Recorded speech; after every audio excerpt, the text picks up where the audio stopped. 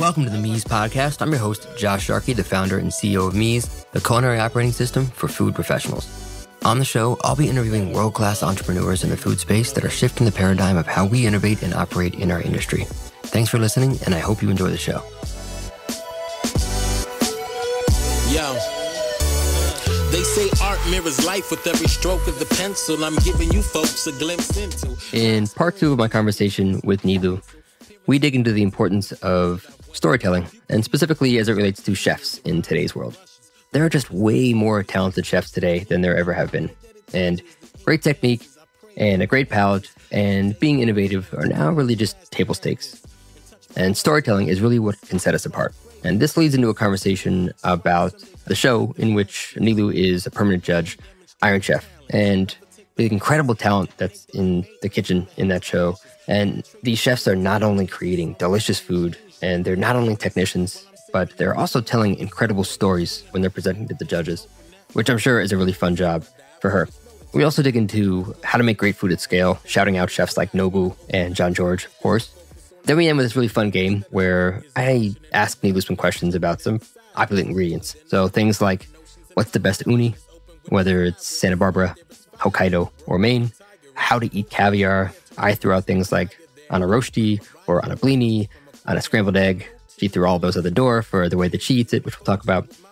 And we combat East Coast versus West Coast oysters, the best crunchy rice dish, other than tarik, because that's not really fair, given her Persian background, and the world's greatest soup, which, spoiler alert, obviously, it's pho. As always, I hope you enjoy the show as much as I do. Imagine I require my heart's only desire. Create art you acquire all I need. I do need to be now a little bit selfish for the audience Go about ahead. Get into it. some of the things that you have done that I think they can learn from as it relates to this. So you came to the States, obviously, didn't know anybody. Also, your family are not a bunch of journalists. You have some engineers and lawyers in your family. I think you actually did take the LSATs, speaking of LSATs. Oh my gosh, you really done your research? What's interesting about that is that, hearing that was your family's background, and then you still decided to go into journalism, and then going to Travel and Leisure, who at that time, I think it was 2000, did not have any sort of like food editorial, and you sort of like invented this, this arm of their business. You've had to sort of break down a lot of barriers to get where you are, which, it's not easy to become the editor-in-chief of a magazine. That's very incredibly difficult, but it also takes a lot of grit and perseverance and all those things. But I would love to... This is not something that I'm sure you can distill into, a couple sentences, but I'll try. Just some reflections on that experience and what it means to you now. And for others that are trying to do something big that are like, oh, wow, I saw that Nilou was editor-in-chief of Food and Wine. I can do that too. What would you tell them? Whew. I feel like this is a really good question. And I am going to start with saying, if you want to do something, I think your advice about don't do anything that you don't really feel committed to. And then I always used to say to the young people who worked for me, over-deliver every minute of the day. And so that's really what I think was the sort of secret to my success.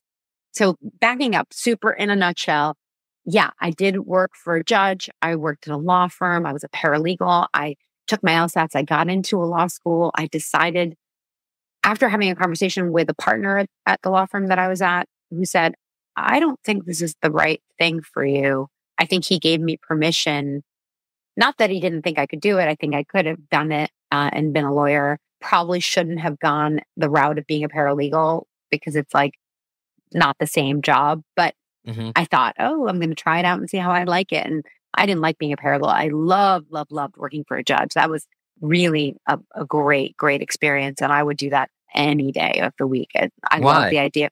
Well, I'm pretty cerebral. I'm also pretty argumentative. I was on the debate team, if that helps you kind of get a picture. I definitely love being able to craft an argument.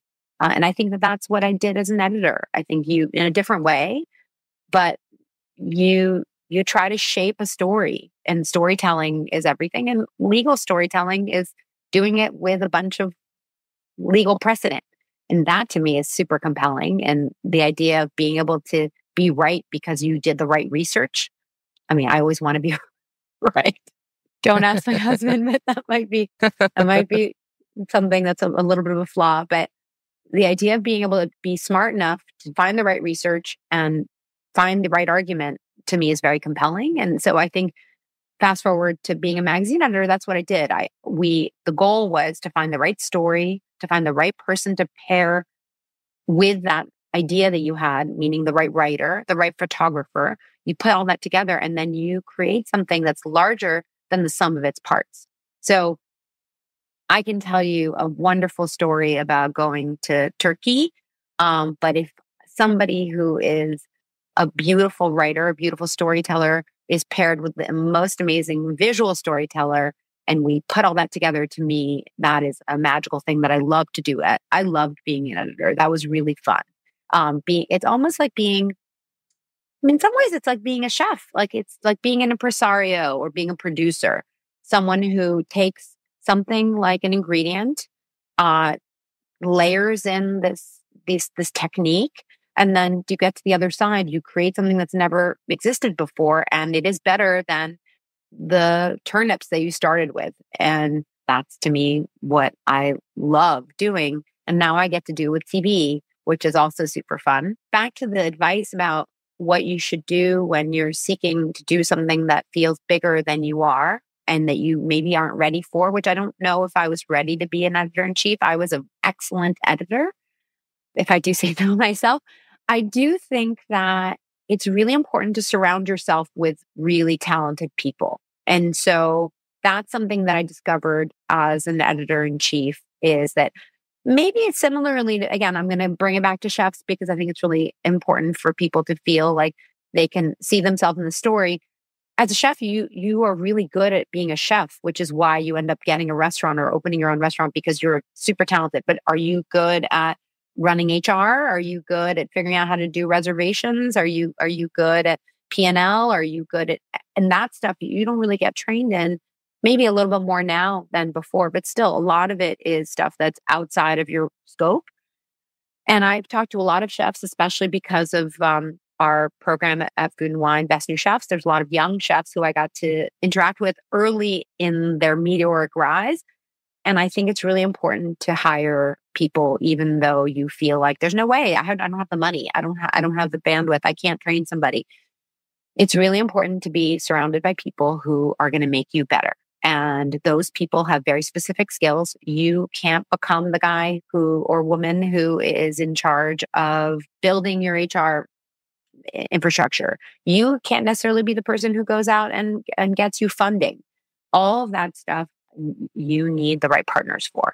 And so the idea of not doing it yourself, the idea of not putting all the pressure on yourself, is the first step to being a successful leader and a successful manager. And that is what an editor-in-chief is. An editor-in-chief is somebody like I was, who reads every single word in a magazine and is the public face of a brand, but you're also the CEO of your brand, and you're also the person who's ultimately responsible for the success or failure. And the only way that you succeed or fail is by surrounding yourself with talent.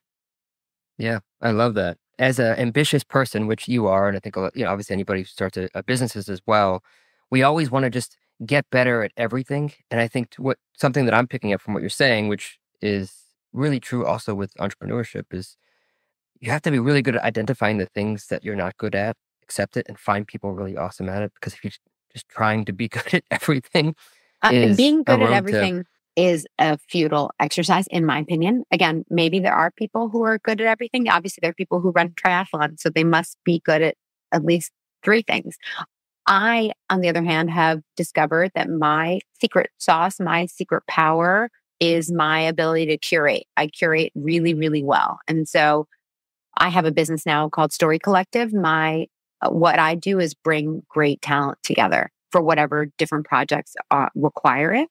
Often I'm part of that talent pool, but oh my gosh, the list of things that I'm not good at is so lengthy.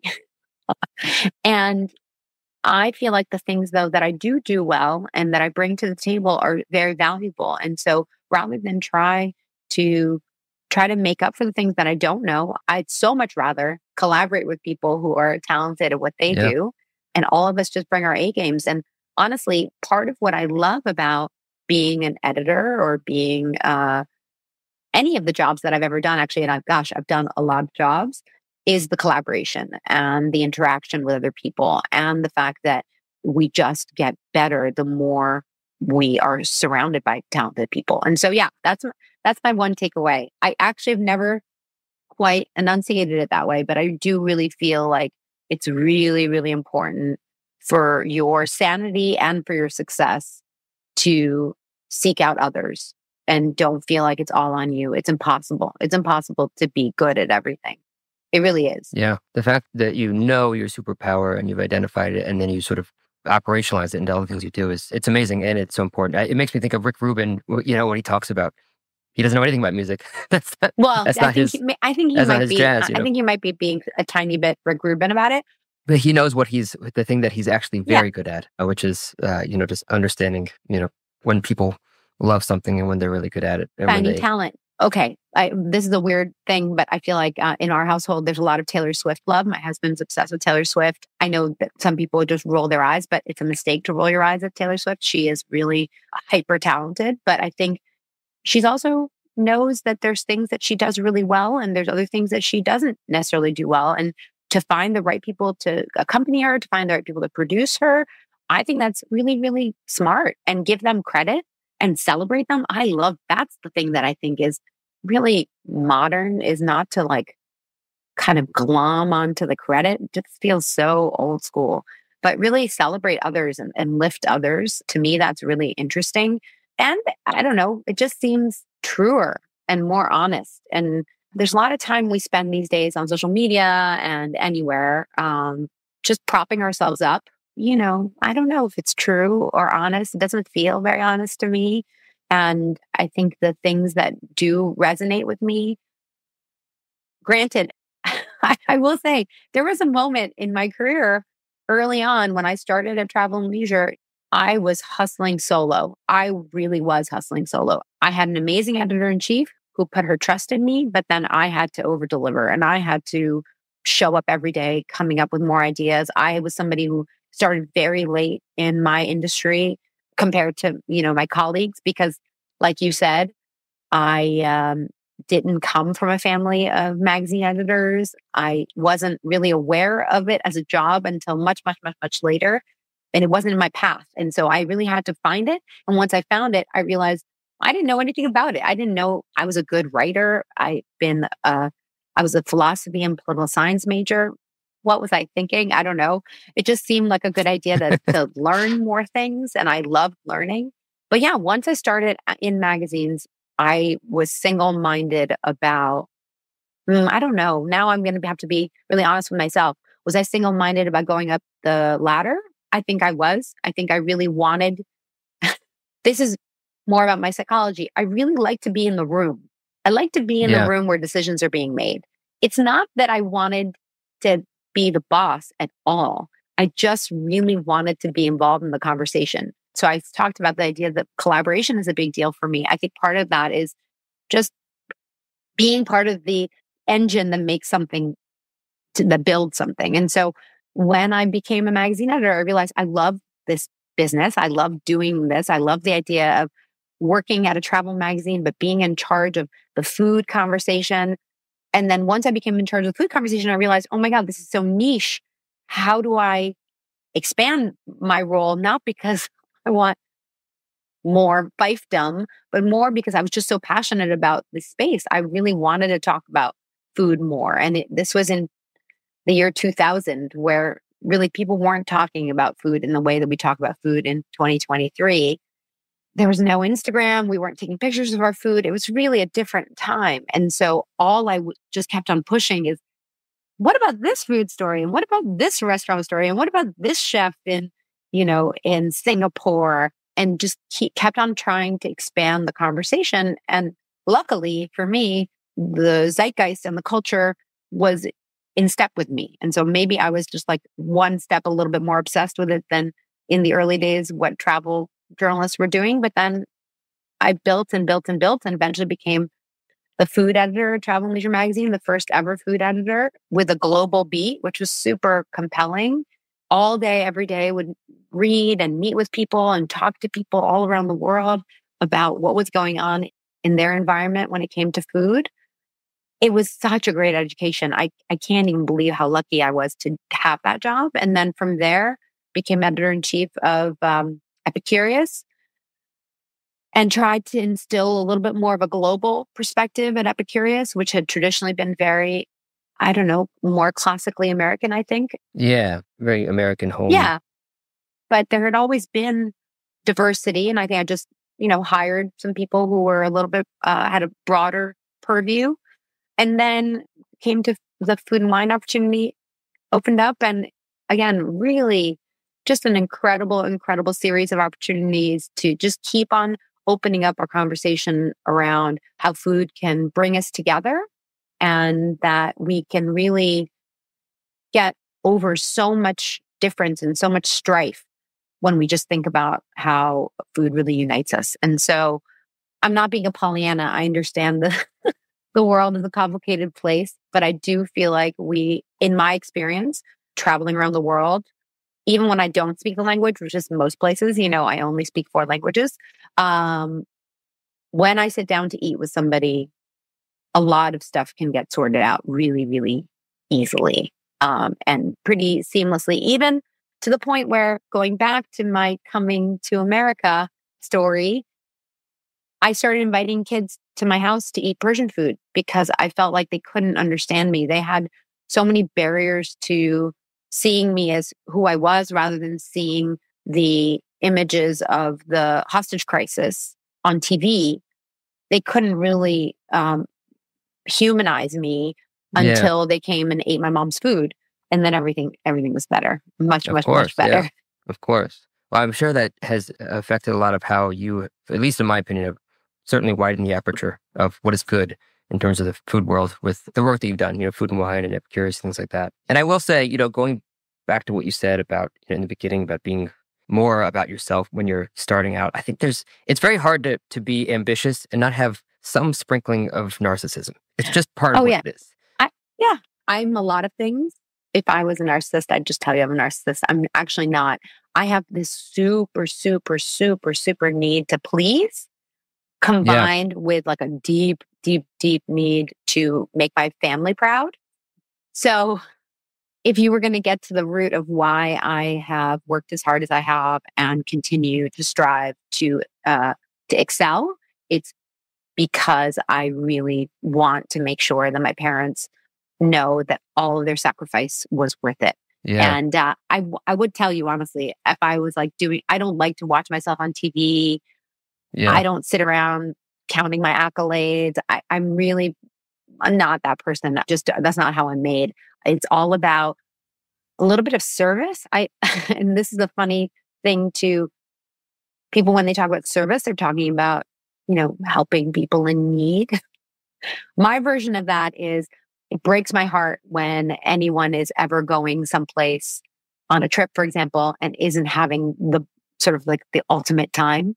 And so having been a food and travel magazine editor for 20 years, all I want is to make sure that every single person is armed with the best advice. And so I make these insane lists that I give to people that are like my Paris list and my Tokyo list and my Istanbul list and so on and so on. And that is my ambition is that every single person, at least who knows me or who can follow me on Instagram, will not have a bad meal in Athens. Like that's what I want. I don't want anyone to have a bad experience if I can be of help. And so service is a funny way of saying that, but actually that's what that type of journalism is called. It's called service journalism, and it's about giving people tools, giving people information that they can actually act on. And I believe that in this moment in time where we are drowning in information, right? There's information overload. Somebody like me who's a curator in chief is more important than ever. What I try to do is to help people distill and narrow. And when I work with clients, that's what I try to help them do is to be a really good partner and a really good advocate for the consumers who they're interacting with, because that's all we need. All we need in the world right now is someone to tell us, yeah, I know you have 8,000 choices, but this is the right choice. This is the one choice. Yeah. And make this choice and move on with your life. Don't dwell on it. Don't worry about it. Don't sweat it. That is the gift of curation. And that's what I've been trained to do my entire career. And so I just want to keep on trying to provide that service as much as I can without narcissism, I don't think. By the way, the reason I bring up narcissism, I've had like 5 or 6 conversations on this podcast with chefs where we have tried to battle with ourselves the notion of, are we narcissistic as chefs because we want you to like our food? And can we separate the two? Yeah. And it's a conversation we have often. So, I mean, I could answer that for you, but I don't think you would like the answer. I do think that chefs could benefit, a lot of chefs that I know, and I know some really talented chefs, could benefit often, especially when they're first coming up, with an editor, with somebody who they trust enough to let them into their creative process and to allow them to pull them back from themselves. Because I think when you're a chef, what you do is you're like, well, this is a cool trick I know how to do. And look at this technique. And what about this ingredient? And oh my gosh, what about this cuisson and this finish? Blah, blah, blah. The next thing you know, you end up with a very, very, very messy plate full of amazing ideas that can't all live together. And so the idea of an editor or someone you trust, whoever that person is, who can come in and say, what about if we like did the Coco Chanel thing and pulled 3 things off before we walk out the door? Yeah. As friends and family, whenever, it's very difficult for me to give feedback to chefs because they are so emotional, because it's your baby. I won't name the chef, but I gave feedback to one incredibly talented, James Beard winning, blah, blah, blah, all the accolades chef. She still talks about it today. That was more than 10 years ago. Yeah. Wow. No, it's very difficult because you guys say you can handle it, but you really can't. But you need, it's tough. It's a battle. Not in that environment also. But when I do get feedback, I always just try to say, this is so good. If you just took one thing away, I think it would be better. And I think that's really always the case. I had Tamara Adler on last week when we were talking about it. She's a writer. And I asked her the same question I asked some chefs, which is, if you wrote a Pulitzer Prize winning book, you knew it was a Pulitzer Prize winning book. And the same goes for, you made the most incredible dish in the world. And by the way, as chefs, this happens. We're like, we eat something, we're like, oh my God, this is so friggin' good. But no one could read that book and no one could taste that dish except you. Would you still be happy? And as a chef, it's tough. I can't speak for a writer, but it's tough because No, I sort of want someone to also eat this. Yeah. And I don't know, as a writer, Tamara had mentioned similar things like, no, I want someone to read this. No, because otherwise it's the tree in the forest. You're alone with your incredible oeuvre and I think we all are who go into some version of this industry. I'm a very, very person-driven creature. I'm all about my interactions with people. I'm enlivened by being around people. When I'm surrounded by peers and people who are better than me, I am much, much, much happier. Yeah, of course, I don't want to be all alone crafting my magical list that no one reads. That would be silly, but it's not because the pat on the back is the part that I don't necessarily see in myself. Yeah. This is nuance here. I love the smile. I love the idea that on the flip side, someone comes back and said, oh my God, that restaurant that you recommended in Mumbai was spectacular. I'm so happy we went there. Wasn't fancy, but it was exactly what we needed, blah, blah, blah. That makes me super happy. Well, I wonder if part of it is I think part of Persian and Arab culture has this hospitality part to it. It's also just like, Rima Seal said something really, really, I guess, fun. She said that Arab hospitality is like sweet torture. And that's wise. Maybe part of this for you is that you just have hospitality in your blood and it's just part of what what drives you. Yes. Oh my God. Josh, you figured it out. This podcast is brought to you by Meez, the culinary operating system for food professionals. As a chef and restaurant owner for the past 20 years, I was frustrated that the only technology that we had in the kitchen was financial or inventory software. Those are important, but they don't address the actual process of cooking, training, collaboration, and consistent execution. So I decided if it didn't exist, I'd do my best to get it built. So the current and next generation of culinary pros have a digital tool dedicated to their craft. If you're a chef, mixologist, operator, or generally if you manage recipes intended for professional kitchens, Mies is built just for you. Organize, share, prep, and scale your recipes like never before, and get laser-accurate food cost and nutrition analysis faster than you could imagine. Learn more at www.getmies.com. We are maximalists in terms of a lot of things as Iranians, and in my family specifically, about generosity, about hospitality, about nurturing, maybe a little bit to the point where we're suffocating people.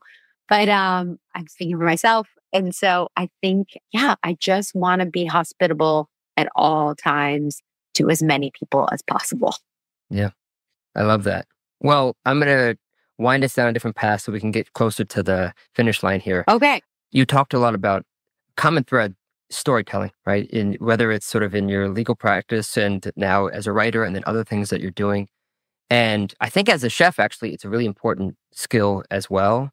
I only recently, when I was digging into how to retain information, I started reading Ralph Waldo Emerson. And the reason why is that I learned something that was interesting, that he would stop reading a book right away if it wasn't interesting.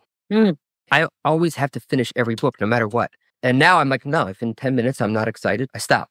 And I think about that as it relates to storytelling. I promise there's a point here in that when I started watching some of the Iron Chef that, the episodes that you're doing, and by the way, I fucking love Iron Chef. Good show.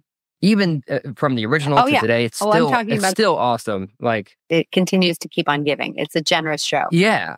Yeah, and part of it that I didn't know as much about when I watched the original one, and I'm watching Hiroyuki Sakai and Kenichi, who passed away this year, by the way, the storytelling piece isn't there. But what I see, when Curtis Stone and Dominique Crenn come to the table and they're sharing their mushroom dish with you, they're also telling a story. And I think that that's a part of having great food is like the story behind it. And I'm curious for you, like, if you close your eyes and you close your ears and you just ate the food, maybe not close your eyes, obviously, because you have to look at the food. Like, is it the same, right? And how much of that plays into how that comes out in the show? So, Josh, that might be the smartest question anyone's ever asked, because I think there's an evolution that's happened in both the way that we eat in restaurants and the way that we eat on TV, and even the way that we think of chefs and when we're giving them accolades in magazines, let's say.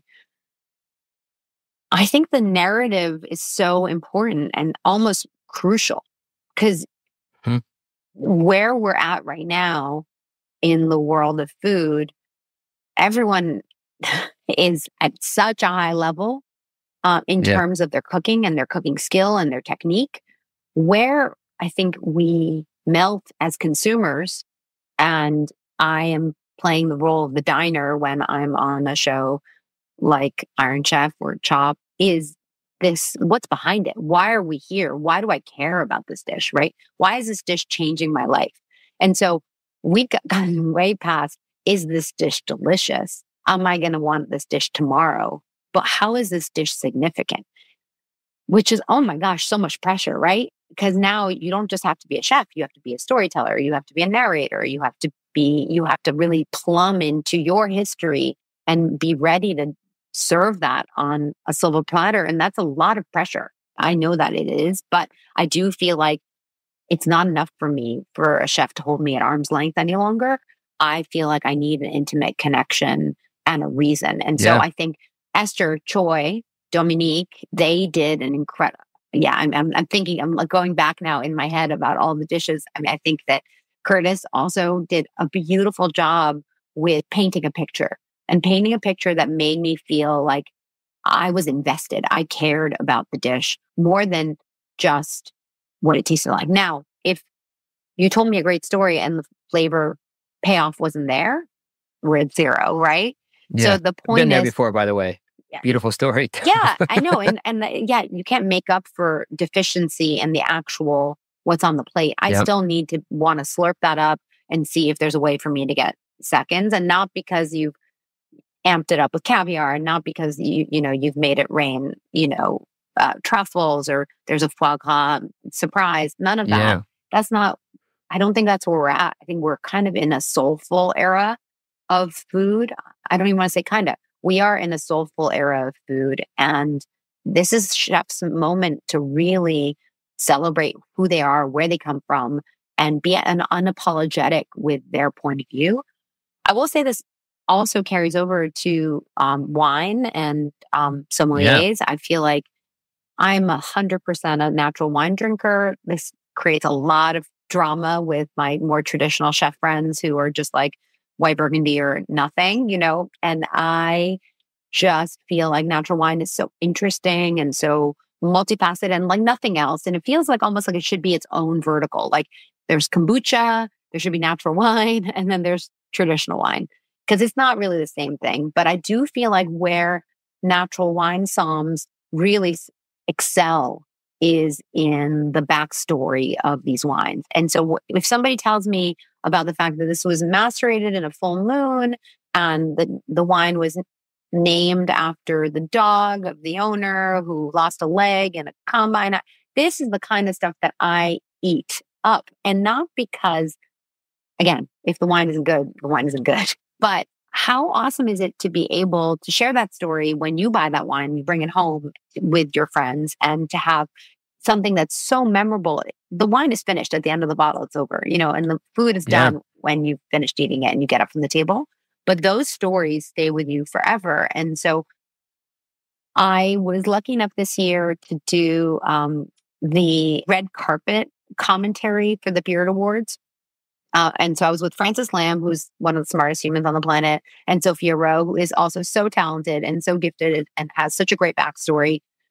You should interview both of them if you haven't before. And we also did the commentary. I like the fact that you're taking a note. We also did a commentary during the show. And so I had been to the James Beard Awards, I don't know, for a long time, since I started in this industry. So for a long time, I have never felt as invested as I did in this year's awards, because of course there were the people who I knew, who I know their story, but there were as many people, even maybe more people, who I didn't know anything about. And I had to really dig into their backstory and why they started cooking and what their point of view was. And what I found was I was rooting for everybody. Everyone was my number one choice, because I could see how hard every single one of them had worked to get to where they were, wherever they were in the country, whatever type of food they were making, whether they were doing an empanada pop-up or they were doing fine dining. Chefs are the hardest working people in the country. The restaurant industry is grueling. I don't need to tell you this, you know this, but what you all have been through in the last few years is, there's no right word for me to say apocalyptic. I don't know. It doesn't even seem to really cover it, because when there's an apocalypse, you don't keep on cooking. You just are like, okay, world's over. This is like you guys went through what is a seismic shift in the way that the society was functioning, and you guys had to keep on doing the same thing that you were doing from go. And so I am like the biggest chef booster on the planet, but being at the Beard Awards this year was so exciting for me specifically, and going back to this idea of storytelling, because I knew these chef stories. And so any chef who's listening who feels reticent, like maybe like I did in the early days, about telling my story because I felt like it was maybe too self-referential or too narcissistic, figure out what makes you tick and figure out why dishes are on your menu, not because you need 5 proteins and 3 veggie options, but because you want to tell a story through your food. I can guarantee you that it's going to make a big impact in what you're doing. I 100% agree. And I think what I love most about where we're at today, from a chef's perspective, is that the talent pool is much greater and the bar is much higher. So the table stakes are, you are a technician and you have a really good palate and you know how to move in the kitchen. Those things are not table stakes. So being able to tell a story and having meaning in the food that you create is now what sets you apart. And that's what I think is really cool about watching Iron Chef, by the way, is They are technicians. I mean, it's a show. It's very easy to say, this is a show. It's produced. I have a lot of friends that have done Iron Chef, and I know it's freaking hard. And those chefs are crushing it. And on top of it, they're doing things that are meaningful and that, that have a story behind them. And that is hard. And as a judge, I'm sure it's also really cool to be around. It's really, oh my gosh, I love my gig. I love getting to eat and talk about it and try to describe it as best as I can so that people at home feel like they actually got to take a bite, which is really hard to do.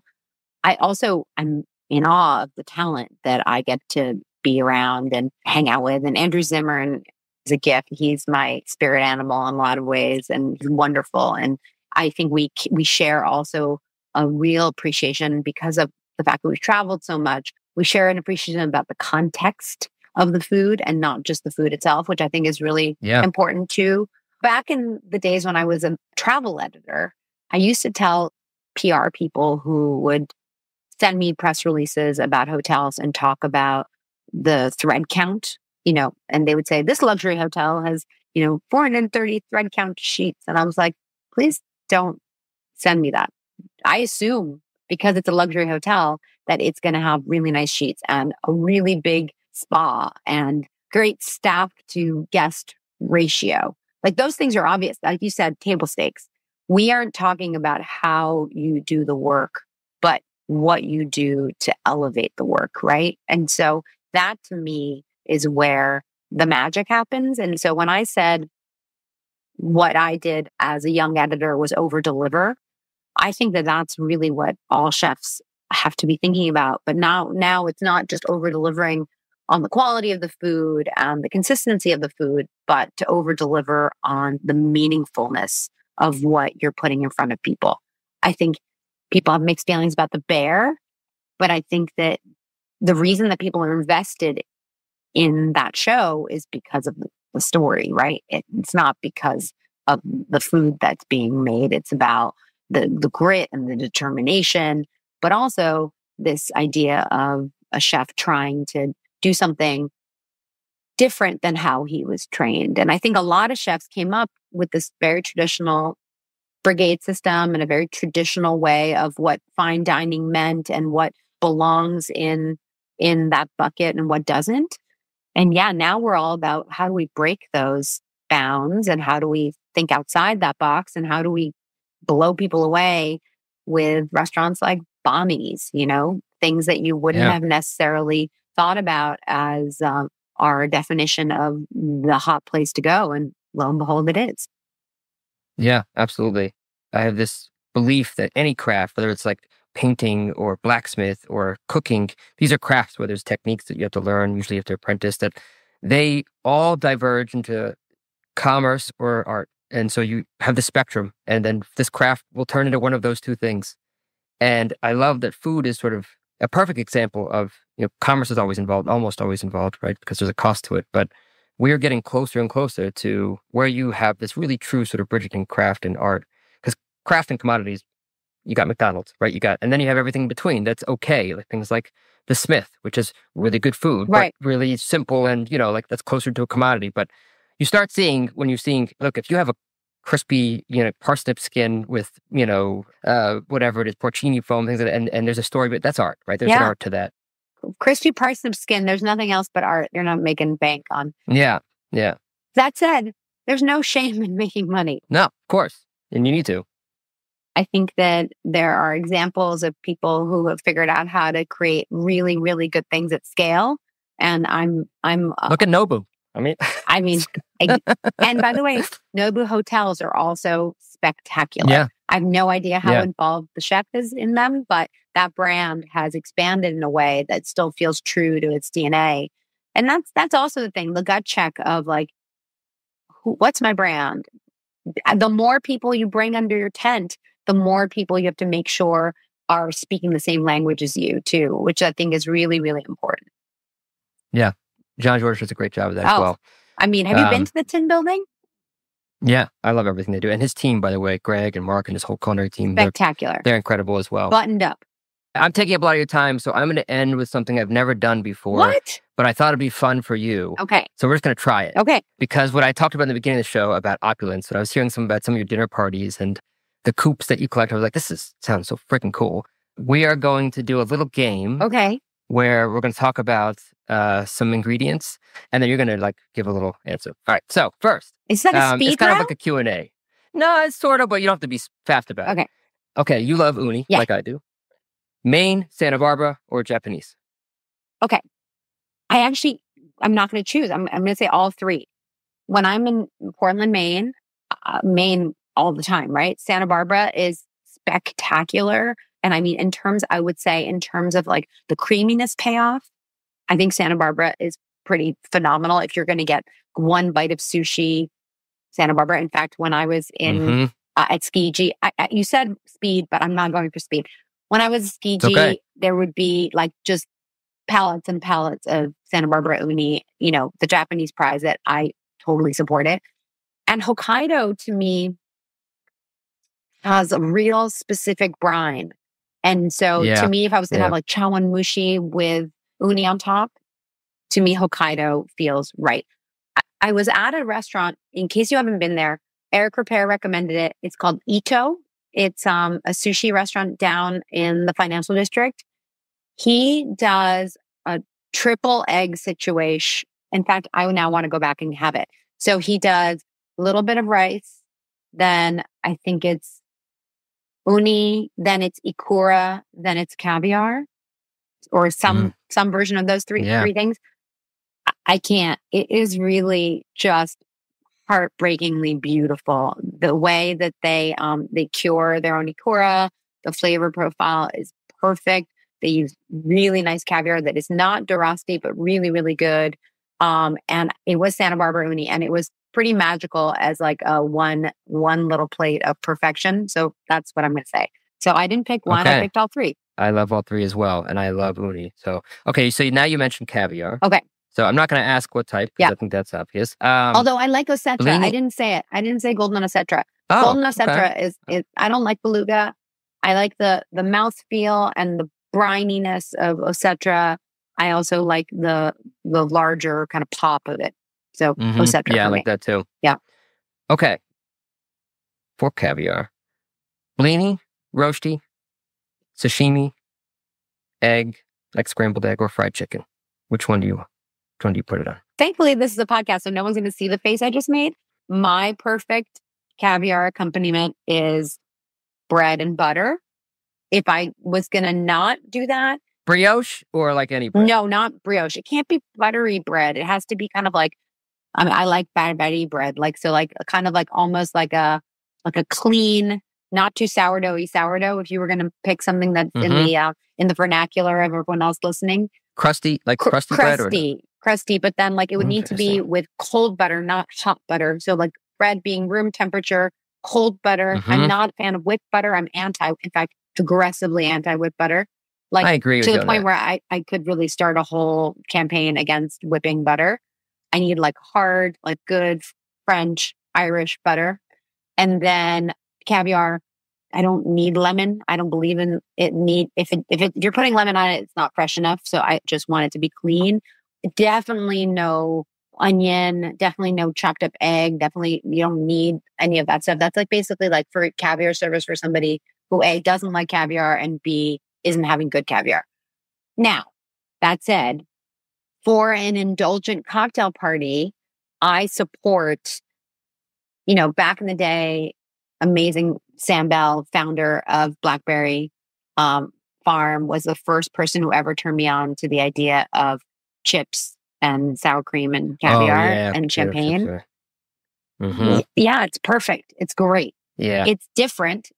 You're not but like a kilo of caviar, if you're in that kind of environment with that kind of, crowd, and some chips, it's like overly salty, disrespectful to the caviar, but still really, really nice. And also, it's so good. Yeah.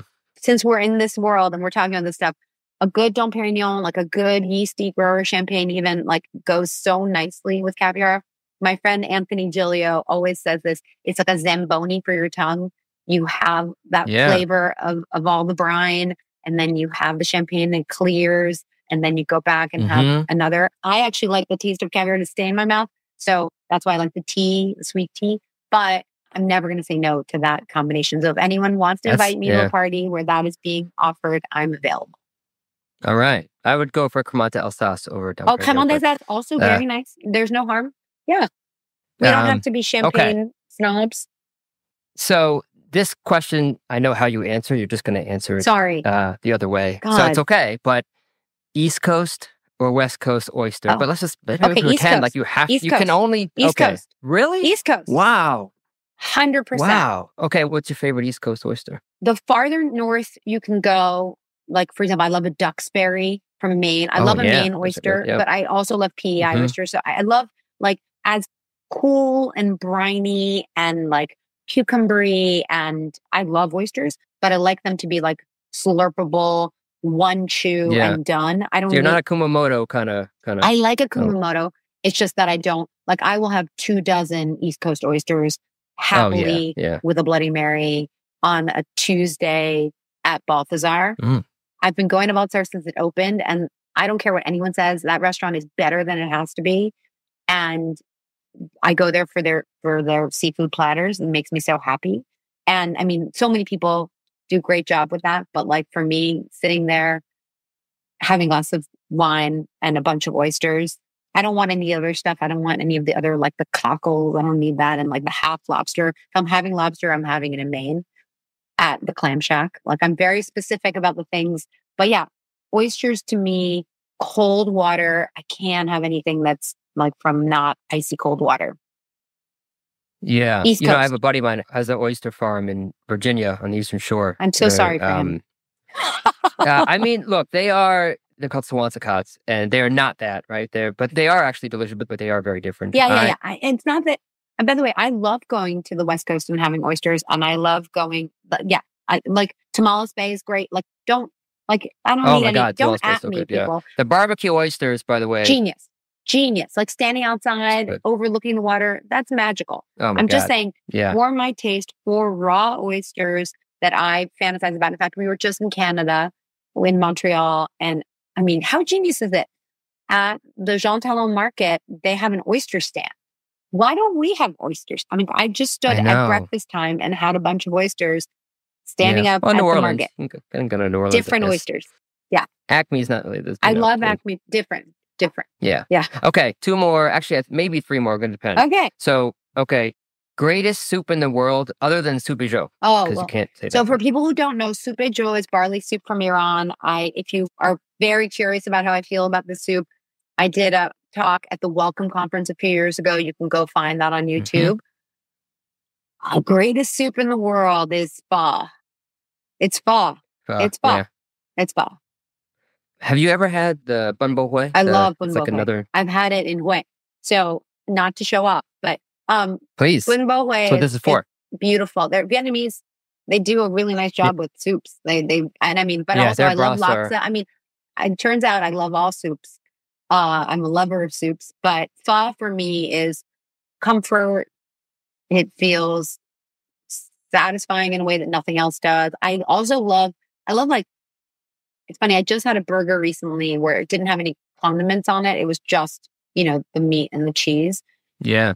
I understand that's a thing, but like, I love the hot side hot, cold side cold thing. And so I love the idea of adding cold elements to a hot dish. And so the herbs to me are in parallel, the idea of having the lettuce and the cucumber and the pickle. Pickles are also very important to me. But yeah, so for me, pho, which is also very difficult because please tell me where to have great pho in New York. I want to know more about that. Yeah, that's a real tough one. I have a team in Vietnam, and I try to spend time there. And there's so much good pho everywhere, but I almost don't eat. I just wait till I have to go back there. I would like to come with you to Vietnam because it's been a minute. But yeah, I feel like the way when you watch them making the pho broth from the night before until the morning and skimming and skimming and skimming, and then you end up with this like super concentrated broth of all of the bones and all of that gelatinous deliciousness. Oh, I don't find that in New York. I find really tasty Vietnamese food, thankfully, in New York. But I've not yet. It's just not a salt bomb. It's like a flavor. It's like an umami situation. And I'm sure in culinary school and beyond had to make a lot of stock. And it's really just a required time. Time is what it requires. And good ingredients. Yeah, and I think it's also just particular ingredients to that. Because it hasn't been recreated well for some reason. And there's some really good chefs that... Well, I mean, you need the aromatics and you need to burn your onion and you need to burn the galangal and there's a lot of stuff that needs to be done. But still, the foundation is that stock pot. Yeah, absolutely. Okay. Crispy, crunchy rice. Oh. So other than tadig, you have concon, you have sokarat, you have begao, you have like tutong. There's all kinds of crispy rice all over the world. Other than tadig, what's your favorite crunchy rice? Why would you ask somebody who eats tadig for their... Because I know that okay, so I love is clearly like... I love that there's crunchy rice everywhere and that it's funny that my crunchy rice gets a lot of credit, but I love paella. So I think a good sokarat and a paella is really, really, really nice. But people are so concerned. This is the challenge with paella though. You put seafood on top of a rice dish and then you're like, oh my God, we need to serve it now because this is all going to overcook. And then lo and behold, then you don't get the crunchy. So it is a challenge because people tend to lean towards soupy paella because they want to make sure everything is not overcooked. I would say skip the seafood, just make a meat paella, give me the good crunchy stuff. So whenever I make paella, I always will cook the mussels and clean them out and then put them in olive oil, maybe marinate them, cook the clams, take them out of the shell, and literally everything so that I cook the paella in the seafood broth. Yeah. And then I just add the seafood at the end. I don't want to mess with the timing of all that stuff. Jose Andres is going to call us right now and be mad, but it's fine. Yeah. Well, that's okay. Okay, this last one, I don't know if this is going to work, but I heard that you love music. And I got a couple recommendations from you inadvertently that you didn't recommend to me, but I read about. This guy, Tabbouleh. Rochereau. Oh my God. Yeah, amazing. But I'm going to flip this around a bit to end this because I also love music. I think it's important when, if you're having a party to have the right music, and I love playlists. So I'm going to give you some music. Somehow. That's incredible. You've really got, Josh, you got an A+ gold star for all your research. Well, it's important. And also you're a journalist. So if I didn't do some research, it'd be a shame. So now I'm going to try something. I have no idea if this will work or not. And you can just be like, this is dumb. That's fine. I can do that because this is going to get edited. I'm going to give you a couple musicians and then you tell me food that you would serve. Oh, if okay. This was Good. This is fun. Okay. Willie Bobo, Fela Kuti, Buena Vista, or just Ibrahim Ferrer, and Paul Simon. That's your playlist. Okay, here's the thing. I'm going to ruin this for you because I feel like these are all amazing musicians. And to me, I do feel really connected to music. And my husband is a musician. By the way, in case you're wondering, I'm in his office. That's why there's all this musical equipment in here. I've always been into music. He's next level into music. So I've been very lucky in that I get to benefit from that. He makes incredible playlists. I don't want to listen to music that's directly correlated to the food that I'm eating. I just want a vibe. And so the musicians you talked about are all about soul and all about telling a story in a language that often I don't understand. But the idea of that thing that stirs you inside, that makes you want to lean into the person next to you and talk a little bit more and hear more about their story. That to me is what's amazing about music. When we just went to see live music. Okay, I'm going to give you another one. Have you heard of Amadou and Miriam? No. Okay, so these are blind singers from Africa, and they are exceptional. And we actually, one of the first shows that we went to, were not wearing masks, at a gig downtown, was them, and the energy that they have and the musicianship, and he plays guitar, the outfits and the costumes and the pride in their heritage knocks me out. And so to me, music makes me feel like even if I'm not traveling, I'm transported. I told you we were just in Turkey. I was listening to Turkish pop. I don't understand Turkish music. I just love the vibes. I felt like it was giving me a lot of love. And so for me, listening to any music, but specifically music from elsewhere, just expands my heart, which is what I'm in for. So, I mean, the food I'm always going to serve is soulful food that everyone can dig into. I love meals that have like no beginning and no end and just kind of go from one thing to another. The challenge with Persian food is it's not like that at all. It's so time consuming and meticulous. So when the food is ready, like everyone sit down. The good thing is though, like the rice just keeps on getting better. The braises and the stews can sit. The kebab, once it's done, once you're done, getting smoke in your hair, it's ready. But yeah, food to me is more, I always say ta-da, like that moment of like food.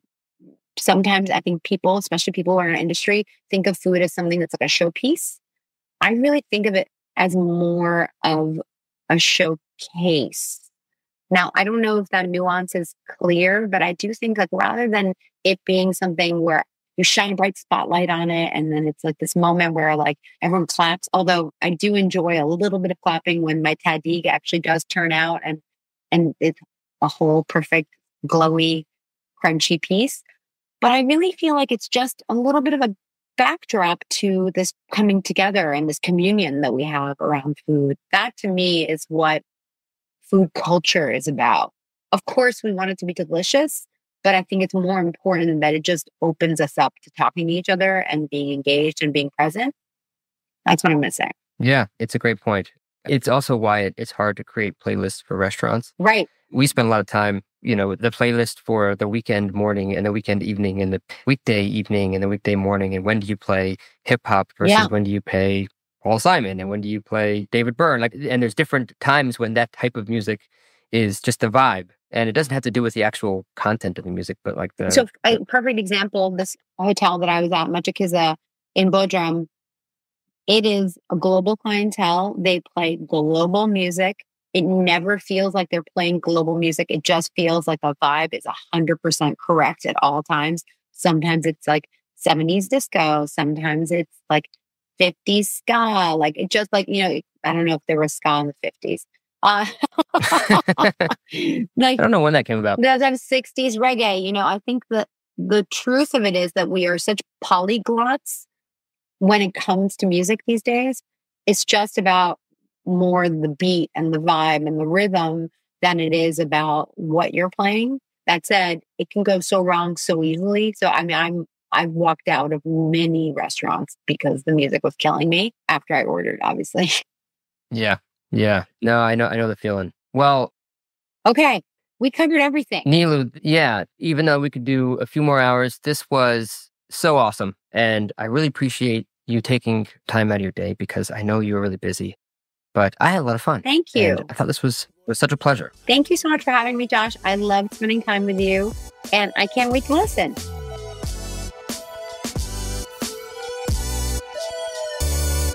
Thanks for tuning into the Mies podcast. The music from the show is a remix of the song Art Mirror by an old friend, hip-hop artist, Fresh Daily.